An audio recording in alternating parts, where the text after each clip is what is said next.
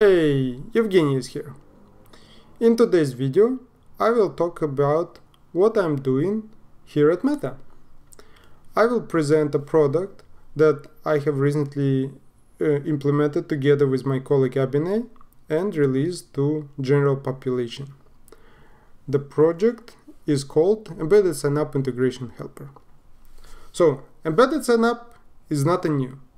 Embedded Signup is the way for our partners of WhatsApp business platform to onboard people and customers to the WhatsApp API directly from their website. So it embeds itself onto third-party website. This functionality heavily leverages Facebook login for business and Facebook JavaScript SDK. As you can see from that documentation, it requires some extensive investment from the partner in order to be implemented. It requires one to go through multiple pages, studying all the various calls that are required to work with embedded signup, to properly register phone numbers, setting up webhooks. Has many additional features such as pre-filled data and pre-verified phone numbers. It was not an easy thing to do. We listened to the feedback given to us by our customers and have implemented a new feature called Embedded Signup Integration Helper. It is a UI that helps to integrate with WhatsApp Embedded Signup. How to find it? Well, this website is called developersfacebook.com. As you can see, my test app has multiple products. One of them is WhatsApp. Here in a quick start UI, one can find a new entry, embedded signup. So if you are to click on it, you will see embedded signup integration helper. This is a fairly big and complex UI. It features examples in 5 different languages for various Graph API calls. But I will go in this demo over all of the features step by step, showing how a third-party developer will use an embedded signup integration helper in order to be able to call into embedded signup, display the UI, go through the various Graph API calls, etc. So, as you can see, on top you have a section called Business and App Status. It will check your application, here BSP Test 2 app in our case, whether it's passed business verification, whether app review and access verification is complete, and whether the app is in a good standing from the integrity point of view. The next section is all about app setup. Here you can perform operations on the same UI that previously you would have to go to do elsewhere. For example, Facebook login for business configurations. Previously you would have to go to Facebook login for business product, but now you go here and you just click create configuration, click create, and that was it. You will immediately create a new login configuration. Similarly, manage domains and adding app roles. Previously, for adding app roles, you would have to go to the app roles. To manage domains, you would have to go into Facebook login for business settings or the app settings. But now you can do it all into one place, so no need to jump around different products in the developerfacebook.com. Next section, the biggest one, is all about setting up embedded signup onto partner's website. So the first step is setting up Facebook JavaScript SDK. We have 2 examples, and all it's required from the customer is to just copy this code, paste it into their website, into their front-end code, and it will just work. Note that we have pre-populated app ID and the Graph API version ID right there in the example. Next thing, creation of the system user token. Every single thing in our system is based off tokens. System user token is a very powerful token.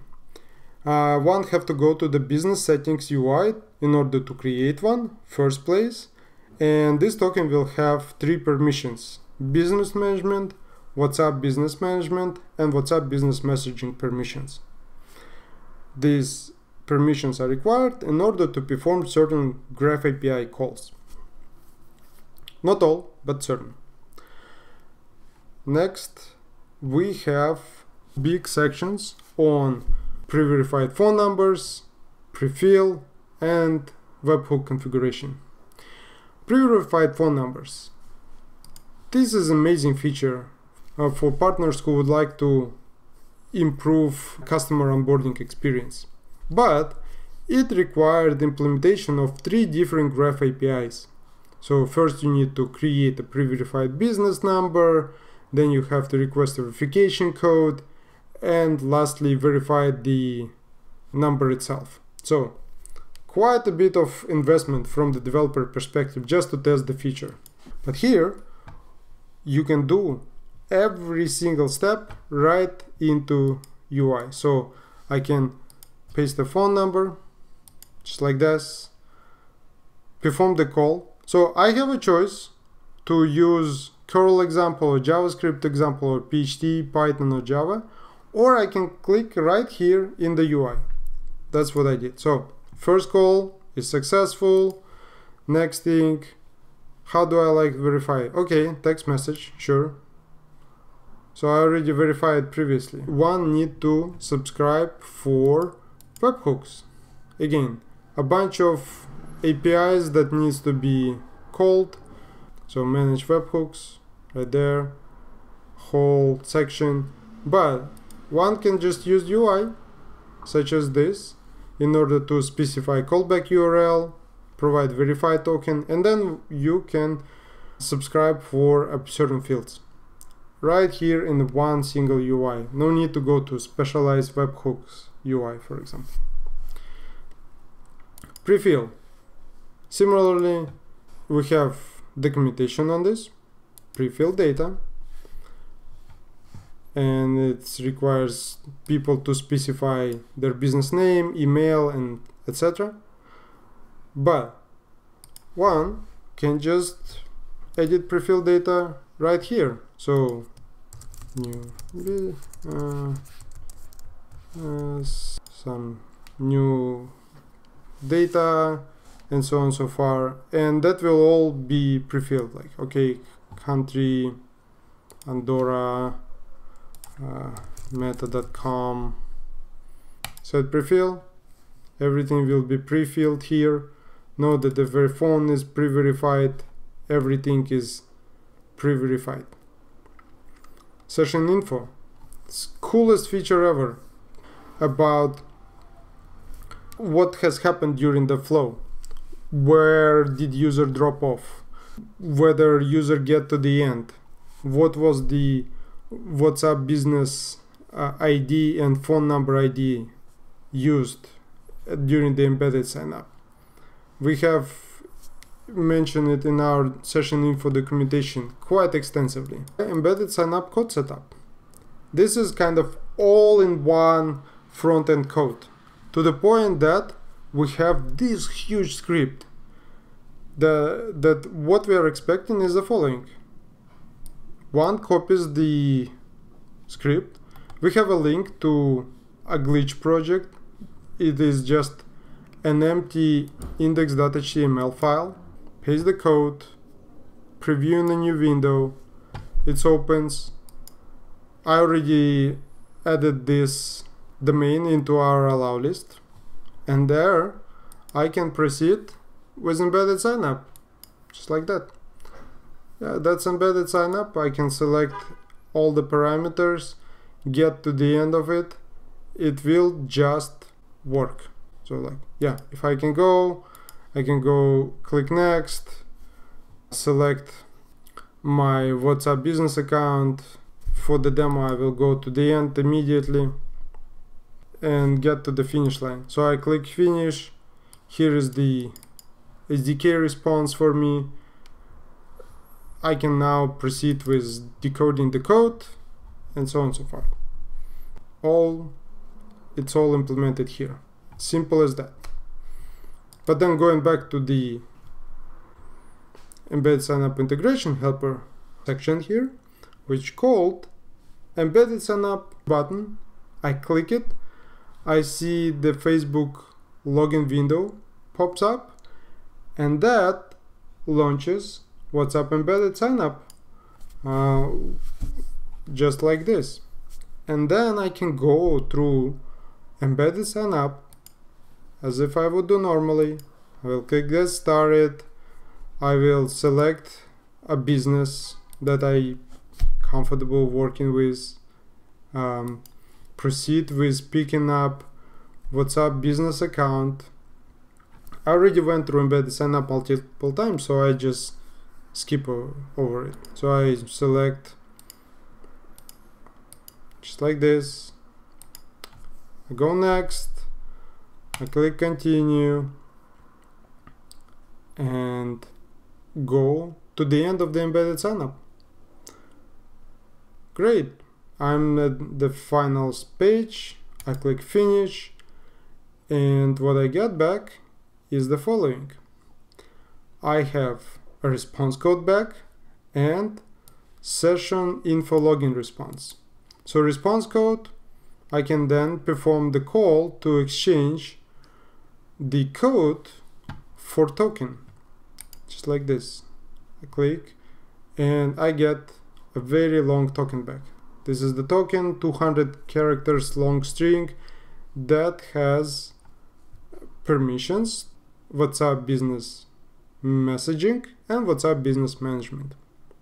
This token is probably the most important token as part of the embedded signup flow. Now, I could have called the same command into my curl or perform it as a JavaScript, but for the demo, one can see that you can perform this right here into embedded signup integration helper. This access token is actually the same access token. It's a very long string that allows encodes permissions.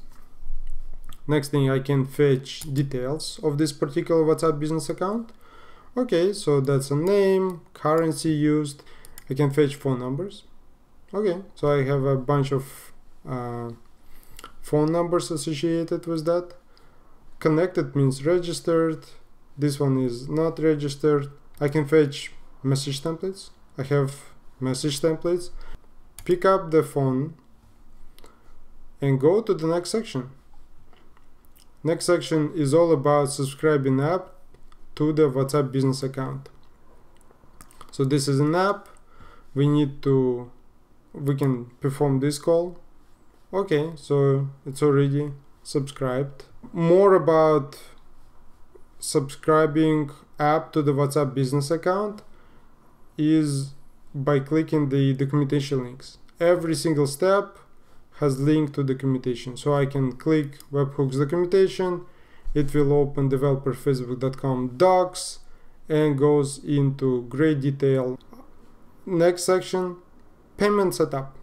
In order to send messages, you need to attach payment to your WhatsApp business account. So let's check whether it has funding ID. Oh, it has already, because I tested previously. Otherwise I would have retrieved system users, add the system users to the WhatsApp business account, fetch my credit lines and attach a credit line. And lastly, I can send template messages to any phone number. So I can enter a phone number here, some phone number, and click to send message. Boom, the message is sent. I can check the response. Okay, So that was the message sent. Probably person unsuspecting get it. Can fetch message history. So message was sent. Great. That's embedded signup integration helper. Went from all way a basic app setup to sending a message right in a single UI.